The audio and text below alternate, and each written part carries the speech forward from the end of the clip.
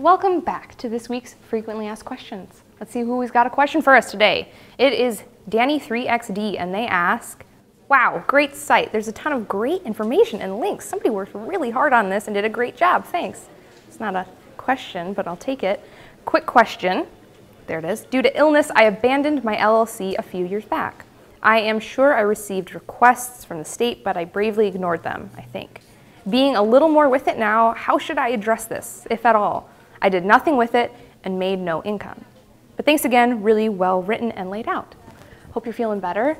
Many states will dissolve LLCs after a certain period of time if the LLC does not remain compliant, such as if they fail to file an annual report. Connecticut is no different, and LLCs that fail to file their annual report with the state will lose their good standing and may end up dissolved or forfeited. If you want to revive an LLC, you'll have to contact the state for a reinstatement package. If your LLC has remained compliant, it will remain active until you file a certificate of dissolution with the state. Connecticut provides helpful instructions on how to do this here at your government site. It would also be a good idea to consult their page about closing a business that addresses certain potential state tax issues. Thanks for the question again. Glad you're feeling better. And tune in next week when it's School Colors Day, and it's orange, of course.